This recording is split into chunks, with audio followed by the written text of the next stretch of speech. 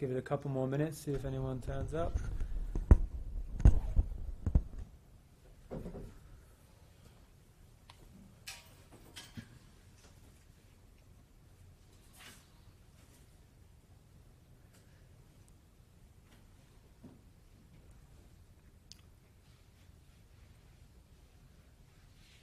So today's lecture will be on system integration, which is pretty essential for many different topics for electronics engineers.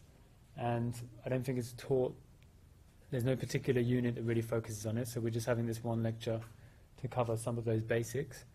But we'll start with just getting a little bit of feedback from you guys on the, firstly with the remote lab. So we have a couple of questions. If you can go to the poll site when you're ready and just let us know your thoughts on that.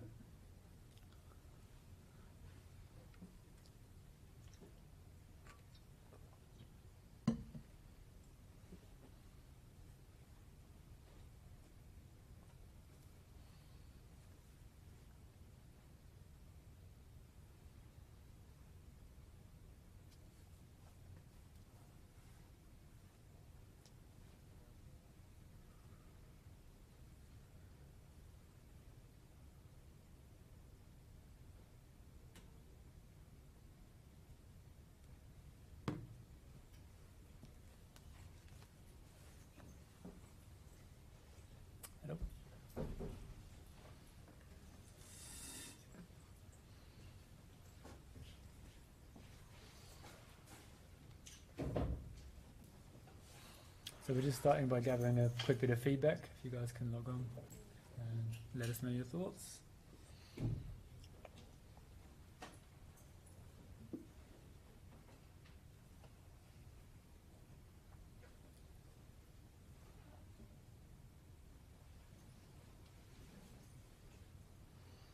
So as you all know, the remote lab is a brand new idea we're trying out. So this is going to be really useful, as well as the survey results at the end of the worksheet.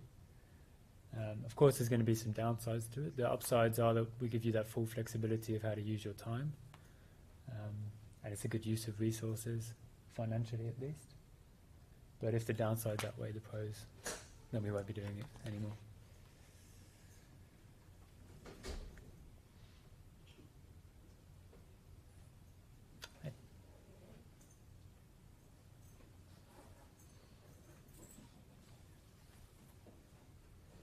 So just gathering some quick feedback on the remote lab, if you can. I think there's a problem with the VPN. With the VPN? Yeah. What's wrong with it? It's usually got disconnect. I don't know why. Okay. Well, we can check at the end of the lecture if you want. And sometimes when I'm trying to pulling the knob, adjusting the function generator, Yep. The frequency changes, but not the amplitude. But so you have the separate knobs for frequency and amplitude, Yeah. and you're saying the amplitude one doesn't work all the time? Yeah, when Okay. changing the amplitude, Yeah. it does not Okay. adjust it. So we'll check into that. It might be delays if there's several people on it. It might cause some bugs. But if you can, so there's a survey at the end of the worksheet where you can also add some comments. If you can put that sort of stuff in, or if you email it to us if it needs addressing quickly, we'll look into that.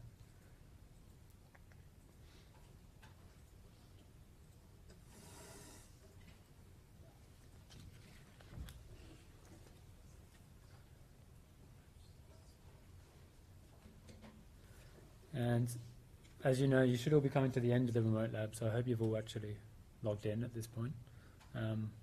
We also been asked to find out how many of you have completed the feedback survey, or how many of this class. So if you can vote on that.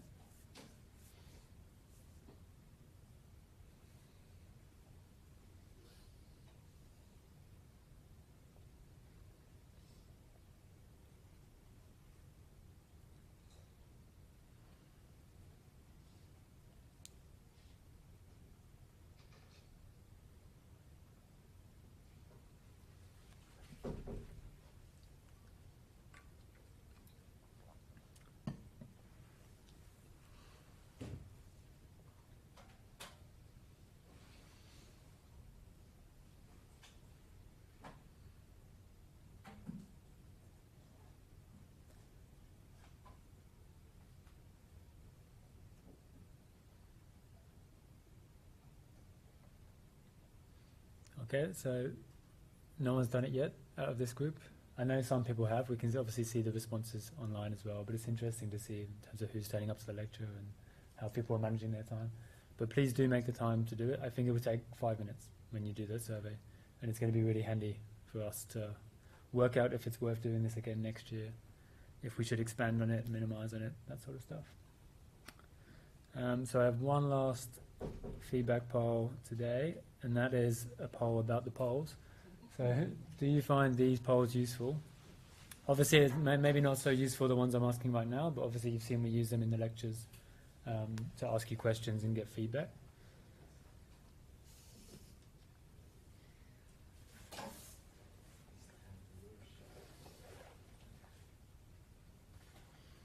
I'll just give people a minute to vote on that, and then we'll get into the report feedback.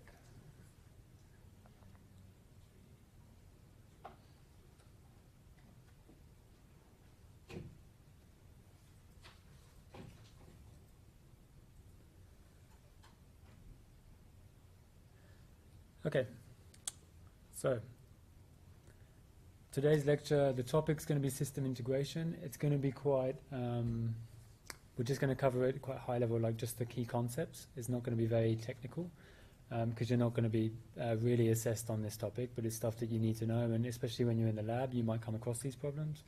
It might even give you some insights you could add to your report, and it might help you to, it might help you in some of the exam questions, but you won't be directly asked much on this actual topic, just so you know. So yeah, we'll just be covering them all at the kind of surface level today. But before that, I want to give some feedback on the reports. So I've marked probably 90% of them, working for the last ones. Hopefully post them this evening or tomorrow latest, and then you'll get your marks and your individual feedback. So that's going to be in Turnitin. You can see the feedback comments. Some people have comments on the actual PDF, where I've just pointed out maybe a typo or incorrect little parts, but most of the comments are in the text. You should be able to access on the right side. So you'll have maybe 4 or 5 comments. Please don't get down, because I know the feedback's often negative, because if it's all great, there's not much to talk about. I can just say great. But if there's things wrong, that's when I'm going to write more comments. So don't let it put you down. I know it's going to come across a bit negative for some of you, but we're just trying to help you learn and improve for the next time, not just for this unit, but anytime you write a professional report. So let me just go through some of the common ones. So firstly, the abstract. So it needs to cover the key aims and the findings, all right? So it should cover something about the results, like what you take away. When people look through journal papers and stuff, they only read the abstract initially to see if it's worth reading that paper. That covers, it's just a very brief summary of the whole paper. So just to say this is a report on labs 1 to 3 of module 2 or whatever, doesn't really give the reader any information. So make sure you cover those key aims and key findings and get the length right. So it doesn't want to be a half-page massive abstract, but 1 line is also probably a bit short. So just a paragraph is usually typical for an abstract. Introduction, the most common mistake, I saw this a lot. If you look at the marking rubric, it's all about defining your aims and motivation for the work, okay? You can choose what those aims are based on what you did and what you learned. You can structure that report to fit how you learned in the lab, but you still need to define the aims in the intro. So a lot of people wrote introductions that just describe the contents of the report, so which kind of more, it read like the lab worksheet rather than actually here's the aims of what we're trying to show in this report, okay? So make sure you identify the aims. If the word like aim, goal, or target isn't in the intro anywhere, then you probably haven't identified the aims, okay? That was quite a common issue. So the discussion, most people just made this too brief. There wasn't much discussion of results, and more just like showing result after result after result and not really talking about it. So it's better to introduce a result and then say, why did that occur? What does it mean? If you don't know, you can still put forward some theories, right? This is all, the discussion is your chance to really show you understand the topic, right? And you get marks on the rubric for understanding. So use the discussion. That's really meant to be the most interesting part of the report. So kind of along what I was just saying, consider kind of mixing in that discussion with the results. It's not very good for the reader to just see a page full of graphs with no like text in between it, nothing introducing any of the different results. It's a bit like much to see. And then you go through the discussion, you have to keep going back to that page and looking at the associated result. Often half those results aren't referred to anywhere in the discussion. So everything should link together nicely. And that's easier to do if you kind of combine the two. You can still add a separate discussion after your results. With their bit of discussion, you can go into more detail afterwards. But don't just put result, result, result, result. Okay, and on that note, remember it's a report, not the logbook. Okay, some of these came across pretty much just like sort of digital logbooks, right, which lacks that in-depth discussion that we're looking for. Figures should be numbered and captioned. Right? Some reports had no numbers or captions, just figure, figure, figure. It's pretty much meaningless. When you do, a lot of them just had numbers but no caption, and that doesn't tell you what's in the figure, of course. Even if you refer to that figure in the text, which you should do, and describe it, it's easier if you're glancing through a report if you have captions. So that's really a requirement. You'll never see a journal paper that doesn't have figure, numbers, and captions. And if you ever want guidance on this, just read a few more journal papers in those scientific journals, and you'll get the feel for what these reports should look like, just as professional as possible. And make that caption actually explain what's in the figure. So just saying in the red here, figure 1, circuit, is not really a good enough caption. Okay, circuit diagram with a MOS differential pair in common input mode, that tells you exactly what you're looking at. Yep, or the point you're trying to get across with that figure. Also make them clear, and that includes the data values. So can anyone tell me, can anyone even see that there's a curve on this graph? And can you tell me the voltages? Like, this is common, this is in a lot of reports, right? Just a poor quality screenshot with the colors not optimized, the text too small. I can't even see if that's a result or not, right? Which is tough to mark. So whereas the right hand side, you can see the formatting's been edited, nice and clear data, and still a little bit blurry, but I can read these numbers, right? If I can read the numbers, then I'm happy. So yeah, just be careful, and that comes into, I can't mark results that I can't see, but also in the presentation marks. This is obviously poor presentation, and on your right side, that's much better. And try to use professional scope images. I know if you forget to bring a USB on the day, that's tricky. But again, same problem. I can't see the peak-to-peak value or anything on this, right? And it doesn't look as professional. Whereas here, I can actually read these values and see exactly what's going on. And it looks a lot neater. Okay? But we did plug in a hard drive. Yep. But it didn't work. It didn't work? Did you ask the tutor? Yeah. He couldn't get it to work? Yeah. Okay. What we'll try to do, because it's probably because these tools are, they don't keep up with the USB trends maybe. It might be that certain format hard drives work and some don't, like FAT32 and TFC. What we can try to do is make sure the tutor has a USB that does work, so he can always do the transfer for you in future labs. But yeah. We just finished the service lab, and we don't have maybe the right one, so maybe I just take a photo. Yeah, if you don't have it, then just try to do your best with what you've got. Make it as professional as possible and clear. Because if this person had maybe cropped in, I don't know what the original quality was like, but maybe they can still see the values, and that's much better. Because otherwise, I just see that you have a scope image of something, right? Yeah, so you're not going to lose a huge amount of marks for the scopes, because I know it's tricky with the USB. The figure issue here, you can edit this after the lab, so there's really no excuses for that part. All right, final page of feedback, lots of feedback. Equations, just put the effort into formatting them nicely. Again, that comes into the professional side, so like use subscript when you're using the CM on VCM, things like that. Number your equations as well, and then you can talk about them in the text, the equation 1, equation 2. References. Some people were great with this, and you don't need many for a lab report. 1 or 2 is normally going to be sufficient in something like this, but get them right. So the example on the right, nice reference, all the information. These are genuine examples from reports. Obviously, I'm not naming anybody, but library and internet is not a reference. And be careful with wikis, because of course anybody can edit a wiki. That's the whole point of it. So one, it could be inaccurate, but it also could change from the time you put it up. The very least you've got to do is say when you accessed it. But much better is to any good wiki in a technical subject will have references in it of where that information came from. So go to that core root reference and use that if you're looking through wikis. But still, yeah, missing a lot of information. So yeah, a bit more attention to the references. Again, some people got it right, so don't think this applies to all of you. You might have done all of this correctly, but I'm just pointing out the common issues. And the writing style, use professional language wherever you can. So avoid contractions. Don't join words together. Things like I would have done this. Doesn't sound professional, right? So just simple mistakes there. Also be consistent with your tense, so past or future or present. Get that consistent. And avoid first-person pronouns, okay? So I or we.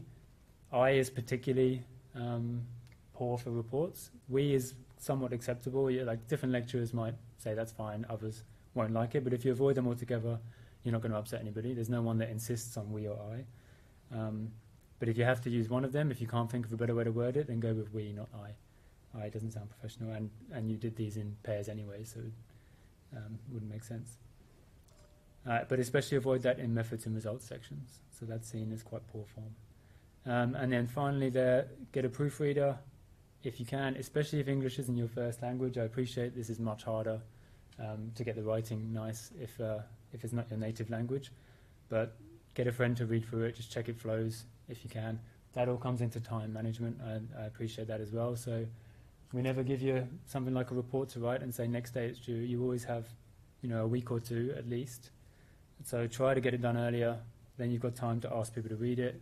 3 pages, it's not that big an ask. I think the uni also, you could probably go to the library and talk to people there, and there are services to help with writing style. Oh yeah, final comment, stick to the page limit. So we were very clear in the guidelines, 3-page limit. Nothing beyond page 3 is going to get marked. And still I got quite a few coming out with 4 or 5 pages, some had 6. All right, and I just have to ignore that. So I have to say, all right, you've got no conclusions, no discussion. I can see it, but I'm not allowed to mark it because it's not fair on everyone else to put all the effort to get it into 3 pages. So do pay attention to that limit. At least one person told me they had an issue that once they uploaded it, the formatting changed a bit and it went on to the next page in the Turnitin. So I suggest once you upload, just check your file. Like you can view it, ensure that it's still within that. If you have trouble, you can email me the original version, which is the same, but format's slightly different in 3 pages, and I'll take that. Seems like most people didn't have that issue. I don't know why it would have occurred in that case, but it's possible. Okay, so that's all of the general feedback for the report. So hopefully these will help you. These slides I'll put up later today as well, so you can go through and just maybe checklist it against your next report. You still have time. Like a lot of these are easy marks you can give yourself. Okay, so on to the main topic for today. So system integration. As I said, we're going to stick mostly surface level. We're going to talk about 2-port networks, impedance matching, maximum power transfer, loading effect, and bandwidth. So this is all about when you make your full systems, you maybe have your subsystems or your devices. When you bring them together, these different modules, you may need to optimize how you do that, right? To ensure maximum power from one subsystem to the next, to avoid noise coming in when you connect those together. So commonly used for any electronics engineer, but not really often taught much. So these slides, mostly made by Binesh actually, but he's on leave at the moment, so he can't present them. They're, as I say, we'll go through them pretty quickly today, but they'll be a good reference for you to go back to, and you can just see these topics, be aware of them, and always dive in deeper if you see this problem in a lab. Maybe you see some extra noise come in when you connect 2 circuits, and you think, you know what, that could be a ground loop. I heard about ground loops, and then you look into it, try out ways to fix it.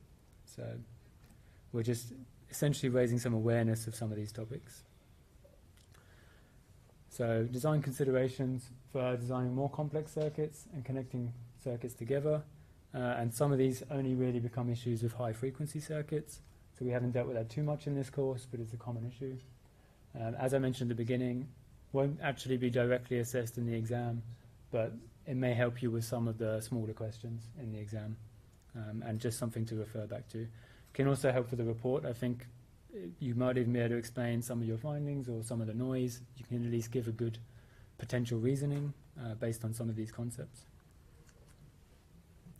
So two-port network.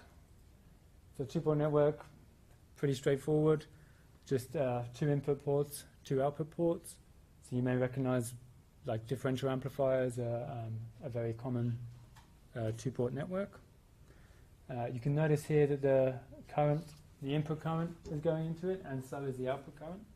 That's just convention when you're looking at two-port networks. So don't worry too much about that, but it's still an important thing to note so you don't get your minus signs mixed up if you're ever sort of diving deeper into this sort of work. Okay, so as I said, common ones, amplifier circuits. So, of course, one of these input or output terminals could be connected to ground. It's still there as a terminal, so that's still a two-port network. So we can combine these two-port networks,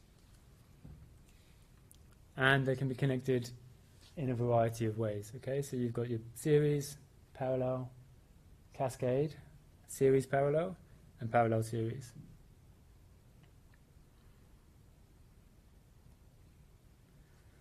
So any guesses as to how these two are combined? Series, yep. Series connection.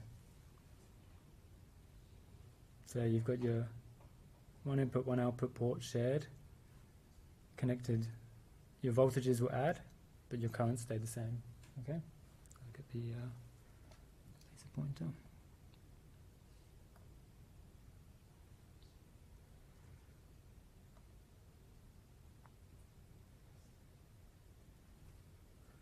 Oh, my slides have crashed. 1 second.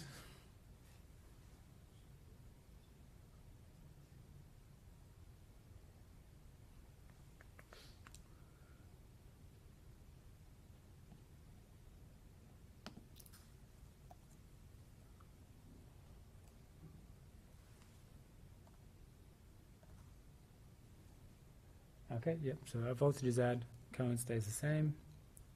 That's a series. What about this one? Parallel, yep. So here the currents add and the voltages stay the same, all right? So just different ways you can connect these together. And this one? Cascade, yep. So this you'll recognize maybe from your amplifiers, right? Differential amplifiers in particular. We at least had a slide or two mentioning how you can cascade them together. So here your currents and voltages are going to be a function of the previous current and voltage, so depending on your circuit that they're passing through. So how do we find the overall parameters when we combine these systems together? So we use a system matrix approach, and yeah, there are several system matrices, and depending on what you're trying to solve, what you want to work out, you might use one particular one, but they're interchangeable, so once you know one, you can find all the others. So these are summarized here. You've got the Z matrix, the Y matrix, the H matrix, A, B, C, D, and S matrix. So S is quite separate. This is really just for optics and electromagnetic theory. Many of you won't come across that in electronics, but it's something me and Binesh work with a lot more, so I guess he put that in there, just to show that the same techniques apply to your EM waves as well. And yep. So the overall system can be found by doing the appropriate matrix algebra on the individual matrices. So each of those subcircuits can be characterized by a matrix, and then depending on what you're trying to find out, you might have to add those matrices together, times them together. So we'll go through a couple of examples today. We won't go into too much detail. So here we have model for two-port system and its Z matrix down at the bottom.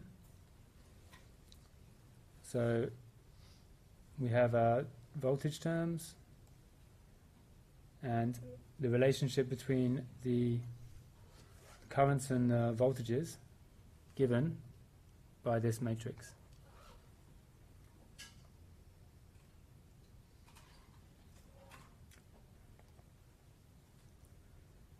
So each of these terms means something for your system, and you can tell right away your Z11, it says your input voltage divided by your input current, so that's going to give you your input impedance, right? And that you'll solve that by setting your I2 to be 0. So each of these can be, if you can measure or access those values, you can calculate the individual Z terms to build up your matrix. All right. So it's pretty straightforward to do if you know, if you have some access to the current and voltage values there. So just a closer look at this, we can measure our output, we could set our input currents, and if we've got all that information, as you saw from the previous slide, we can calculate all of those Z terms. And that's our behavior for this subsystem of our total system. So as I mentioned, the Z11 is the input impedance. Anyone know what the Z22 will be?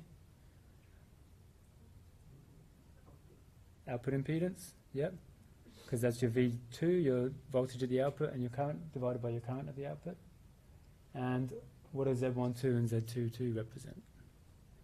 Any ideas? Trans impedance of the system. Okay, so they're more of your internal parameters, and that when it comes to amplifiers, that can represent your gain and be related to that. So now we have two systems connected in series. So the overall Z matrix is found just by, if they're series connected, just by adding your Z matrix for circuit A to your Z matrix for circuit B. So very simple in this case. So in this example, hopefully my pen's working. So we have a two-port system with one Z matrix connected in series with one with a different Z matrix. What are the input and output impedances of that system? So first we'll just add the matrices to get the matrix for our total system, okay? And that's going to be quite simple. 13 plus 22 I, 5.1 plus 6.7 I, 5.2, 6.1 I, and 2.2 plus 12i. So we've got that for our total system. What's our input impedance? Anyone know, just straight from looking at that? Exactly. Yep, 13 plus 22i. So just this term here, your Z11. Yep. And the output impedance? Yep. Just that one there. Okay, so really simply just found out those parameters of our combined system just by adding those matrices. Okay? So H parameters are another one used for transistor models. So you can see these somewhat resemble your small signal equivalents. So here, H11 is equivalent to your short circuit input impedance, and that's because there we've basically set to calculate H11, we set V2 to equal 0.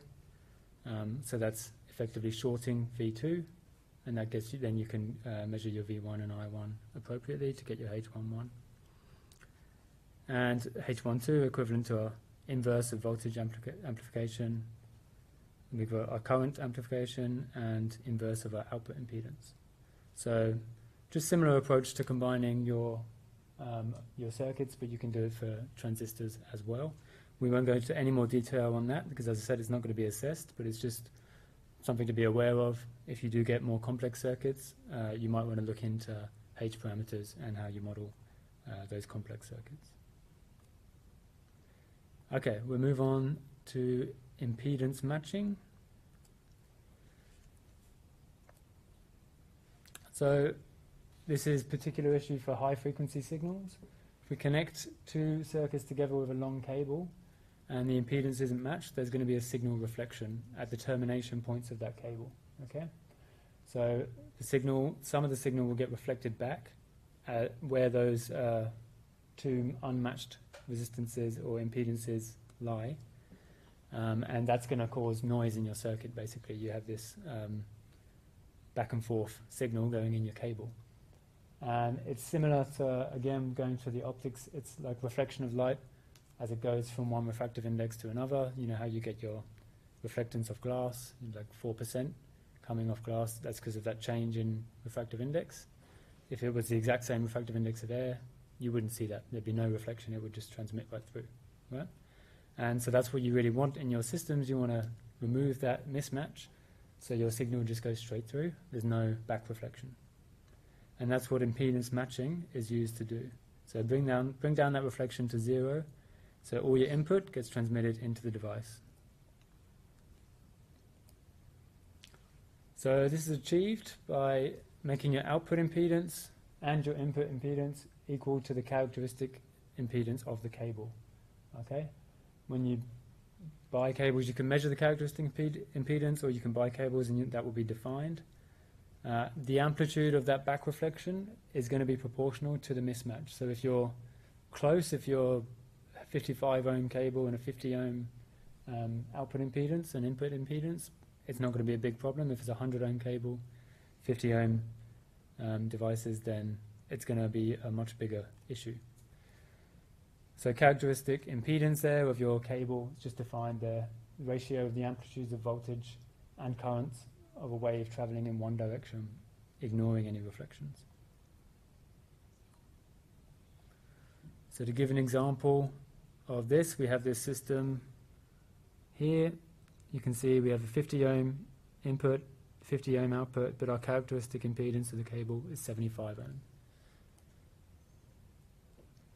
So that's unmatched as is. And one solution to this is to use L-pads. Okay, so this is resistance matching L-pads.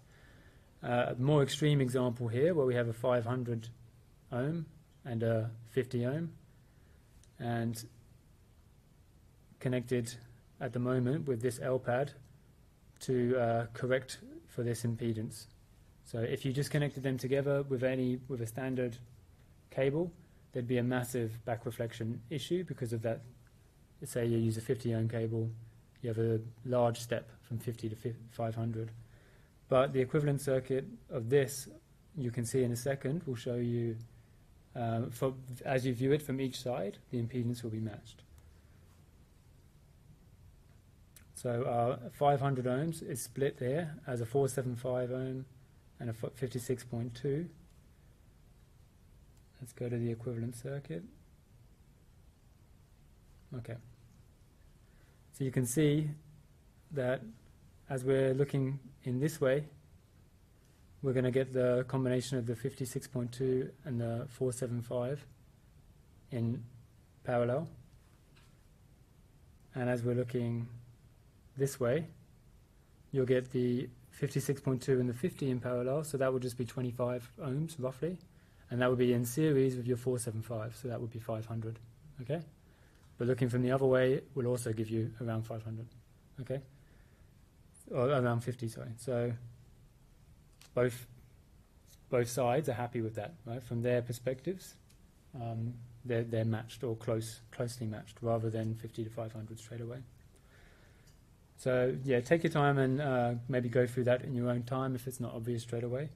But yeah, that's probably the most common technique for matching impedances.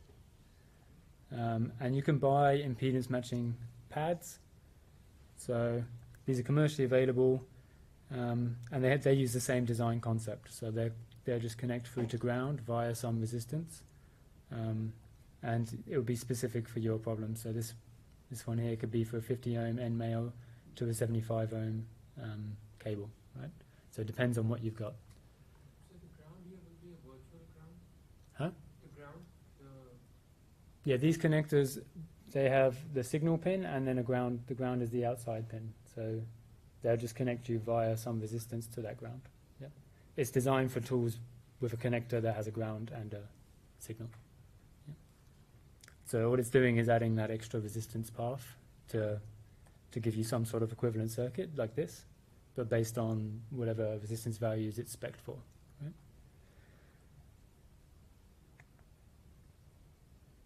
So this is, as I mentioned, mostly an issue for high frequency. Not such a big deal if you're a DC or low frequency circuits. So if you do get into high frequency equipment, you'll need to make sure you're using the right kind of connectors as you connect those different systems together.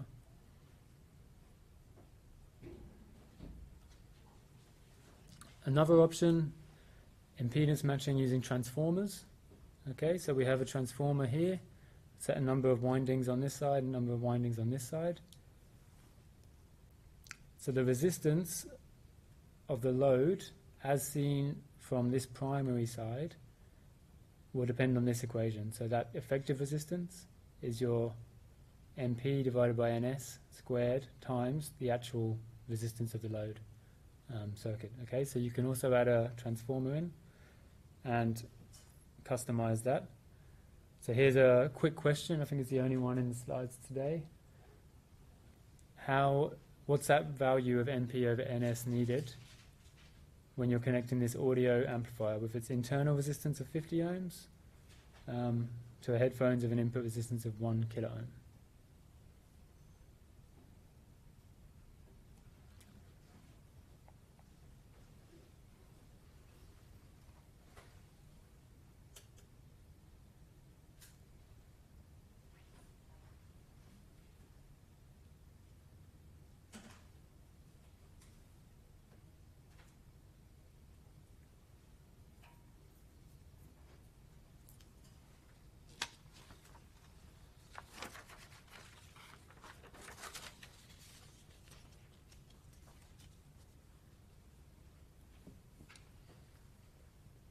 So equations come up down the bottom there as a hint.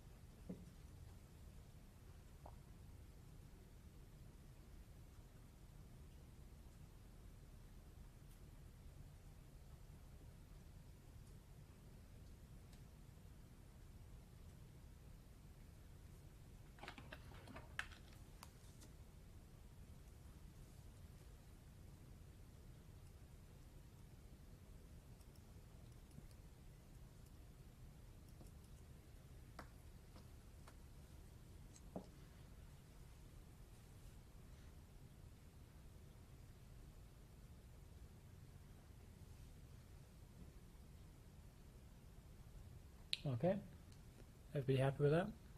We'll go through that just quickly.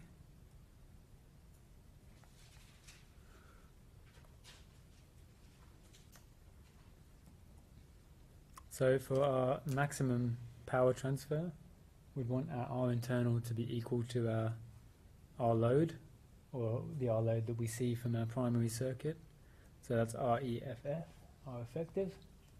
So using that equation, we just need to simply rearrange and get MP over NS is equal to 50 over 1000 square rooted, and that's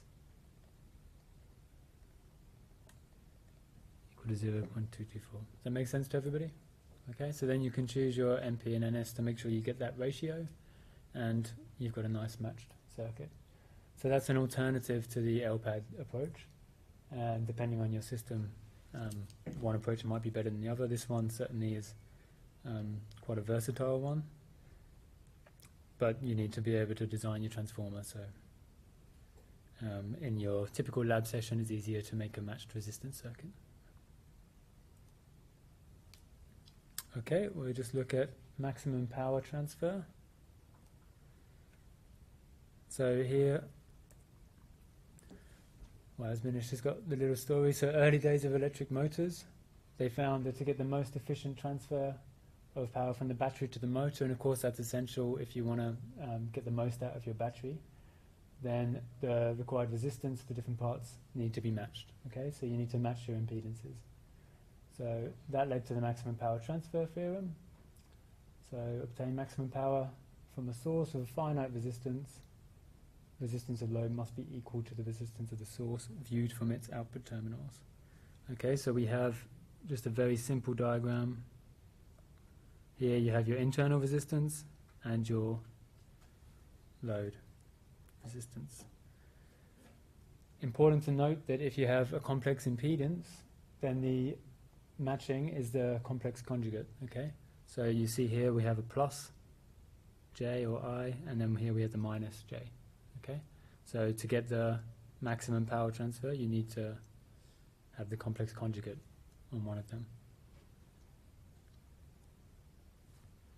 So here's a power versus impedance chart, just to demonstrate this point. So if our load impedance is much greater than our internal impedance, then the voltage is going to be high, but the current's going to be very low. All right? And overall, we get not so much power out of that. If our load is much less, our current's going to be high, but our voltage is going to be quite low. So again, less power. And you can check these with numbers. You can check these calculations and make this kind of graph if you just use an example circuit. Whereas if we match them exactly, our voltage and current give us the optimal power. So you get the maximum power to the load. Okay? So to do that when we're connecting systems together, you just need to add in an impedance matching pad. So you can see here we've got a bit of a mismatch because we have our capacitor here giving us a minus 1000. Okay? And we don't have that coming out of the source, but both have got the 50 ohms, so there's a match in the resistance value, but not in the complex impedance, right? So in this case, simply adding your inductor here gives you your complex conjugate, because you get the plus 1000, and now the circuits are matched, okay? So you'll get the maximum power. So a simple addition like that can increase your power throughput, you increase your efficiency of your coupling between your circuits there.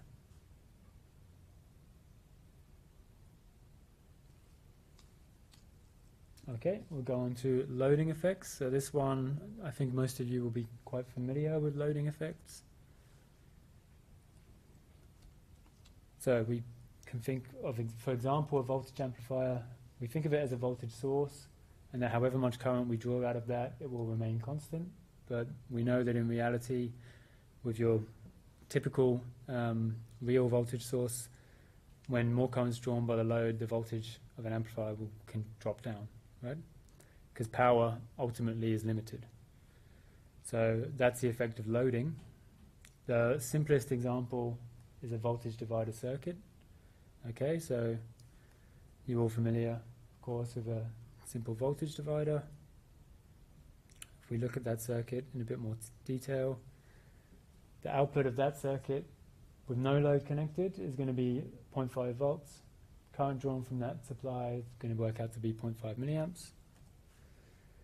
But when we add a load, so in this case a 10 ohm resistor, then of course now we have resistors in parallel here, and our overall output is going to decrease. So a higher current is drawn from the source, but our output voltage is just 9.8 millivolts. And we get our 1 milliamp current. Okay, so the maths there is all very straightforward and simple. But how do we resolve it? Because of course this can bring down the performance of your system. You might rely on that constant voltage at the output. You might need that for a variety of reasons. So it can be solved through a few different methods. Essentially you just need to add a buffer stage. So those who did ELEC375 will be very familiar with op amps, and one of their most basic configurations is as an input buffer, and then you're relying on these op amp characteristics, your infinite input impedance, your low output impedance, and your gain can be 1, so you don't change your signal at all, but you've buffered that. So as you adjust your load now, it's not going to affect the voltage in your ideal case. Of course, in reality, you're not going to get infinite or 0 output impedance. Can still have some effect, but it's going to be massively minimized. And we've learned a lot about how to basically make op amps throughout this course, so that's just one application for them. Another even simpler one is just an emitter follower circuit. Okay, so that also has your unity gain, or roughly unity gain, when set up in common collector.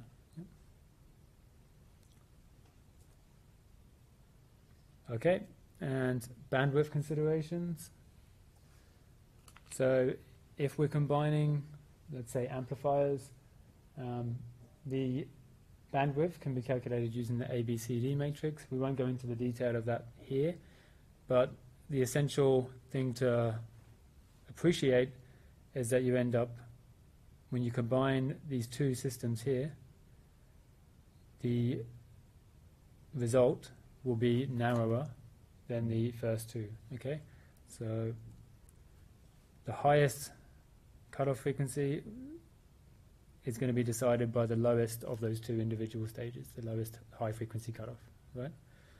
And your lowest cutoff is going to be decided by the highest of those stages. So you end up with a much narrower response. That might be a good thing. You might be trying to selectively choose a certain frequency for your radio. But in many cases it can be a bad thing, and you'll lose out on some signal. So design has to be applied carefully there, and your slope therefore is going to increase. Okay, you're going to get a sharper frequency band response there.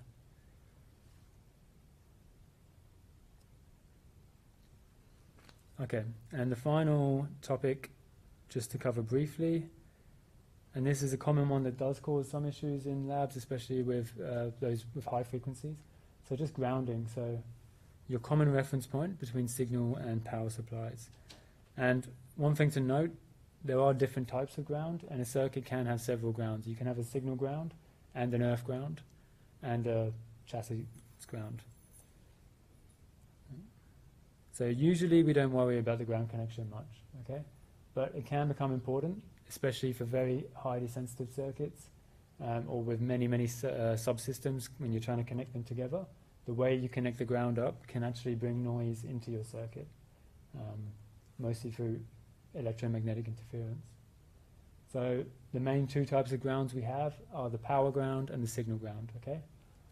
It can actually be, you can sometimes have, you can connect them together, of course, and typically we have in our labs. But you can do your whole system with a separate signal ground and a separate power ground if that helps your design. Sometimes people also want to separate their digital signal ground and their analog signal ground, okay? All comes into how you, into what you need out of that circuit. But the issue you can get is ground loops. So this is a circuit arrangement that allows currents to flow basically from ground to ground, So it picks up induced currents and basically causes noise in your circuit. And this can be very troublesome, especially for high-speed circuits. So in this case, this would be the ground loop here, okay? And this mainly happens if your circuit is set up in a way where there's multiple paths to ground, all right? Because some current can go one path to ground, another can go a different path. And it will result in some small noise, but that can be amplified depending on what your circuit's there to do. So ground loops can be avoided just by taking care on how you connect up your different circuits of your system to ground.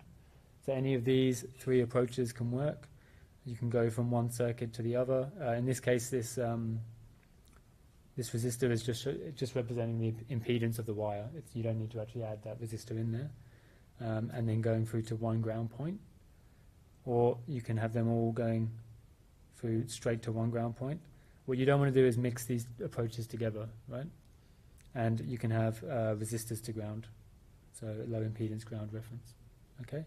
So just something to bear in mind, if you are doing complex circuits in the lab and you do get some noise, and that's happened, that Binesh knows some academics here that had this exact problem, it was just how they connected up the ground, okay?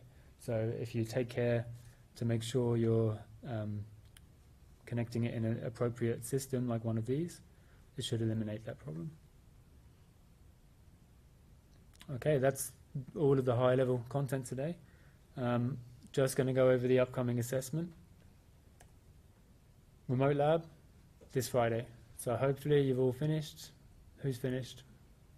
Nobody? Oh, one person, all right. Hopefully you've all nearly finished, all right. It's going to be really interesting to mark this because we see every click you do. We've got these big sheets of everyone's name and all the clicks, what time they used it. Of course, we'll anonymize those statistics, but we're going to look into that and see how students work on these sort of labs. But one thing to note on that, it is a lot of my deadlines I set at midnight. I think Binesh has set this for 5 p.m., okay? So submit your worksheet before 5 on Friday. Don't wait till midnight. Lab report 2, submission deadline 27th. So that's coming up pretty quick. And the big news is the mini exam in next week's lecture, okay? So that's going to be a 1-hour exam. It's the same style and format of the final exam. What we're trying to do is prepare you for that final exam so you're not surprised by anything and ultimately save you some time on exam day because you're going to know the structure of the questions.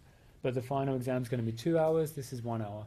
So in each, you're going to have the 4 categories, basically what your 4 assignments have been on, right? And the power amplifier assignment will be next. I'll get to that. But in each category, you'll have 2 or 3 questions, a couple of easy ones, and one like tricky-ish one in this exam. In the final exam, there'll be more questions in each category, okay? Because it's 2 hours, so you've got more time. They might be a little bit harder in the final exam, but they're all going to be about the level of your assignment questions, all right? There's not going to be some big, nasty, out of nowhere question that we've never shown in a slide or put on the assignment, right? Some might just need a little bit of thinking about. The big thing is you only need to answer 3 of the 4 categories, all right? So that frees up some of your time. Look through the questions, choose the 3 you want to do, the topics you know best or the questions you think you'll do best on, and answer those 3, okay? So that's just use your hour to really do that. Please arrive at that lecture by 1:15.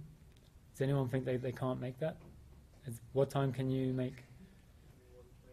1:20? Okay, well, I'm going to say 1:15, but realistically, we're going to wait till 1:20, 1:25. But I don't want people rolling in at 1:25 because we want to start you all off at the same time.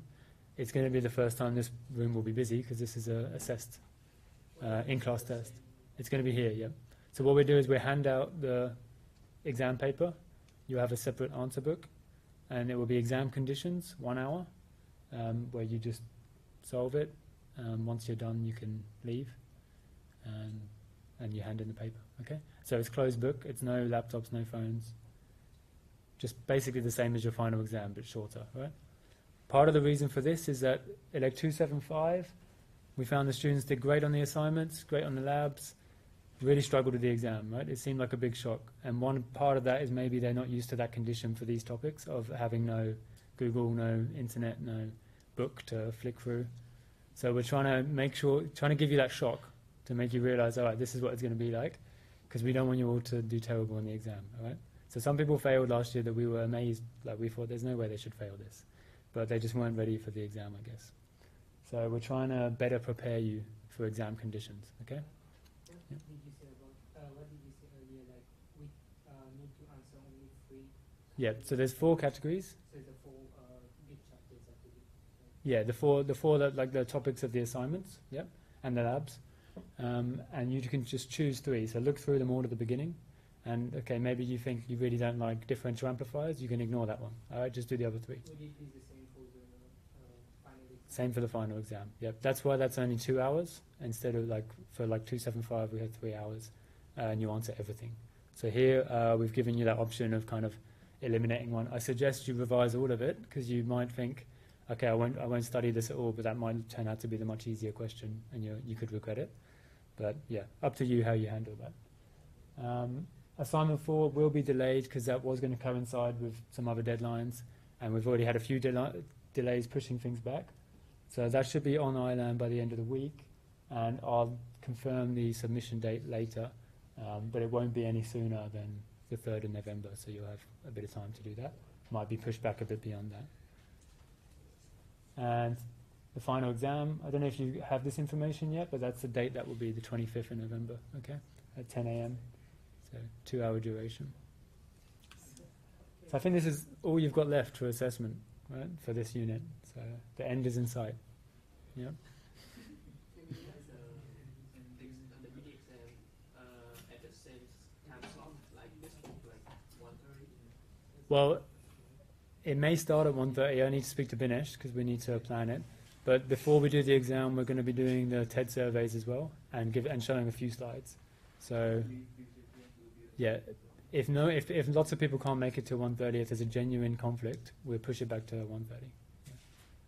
Yeah. But this is the only in-class test we give you, so we just have to ask everyone does turn up. And yeah, maybe you have to rush or miss the end of another lecture or something, but it's probably worth it for the exam. Because it's far away, so we'll have to take a bus. Yeah. The bus got crowded. So what's you're at Waterloo Road? Yeah. What are you there for? What's the module? N300. Okay. Is there any chance can you leave that 10 minutes earlier? Usually don't, because usually we have a demo to run. Okay. And wait for them to get the feedback. When does that class end? At 1? Yeah. Okay. All right. Well, I'm going to suggest 1:15 to get here. I won't start the exam till 1:30. And because I do that walk a lot, you can walk it in half an hour easily. Okay? So that means that everyone, even if you miss the bus or it's full, you should be able to walk it. Yeah. So try to be here as early as possible because it's just going to be chaos if people are still coming in once we've tried to set the time. Okay? But yeah, 1:30 should be fine. Okay? All right. Yes. Are they already on ILAN? I don't know if Binesh has put them up. They'll be up beforehand, yeah. So I'll check that today. It will be the same formula sheet for the exam and the mini exam, okay? So, but as I said, that's not going to be a guide to the questions. Like, that's just the formulas you're given. So learn the other ones.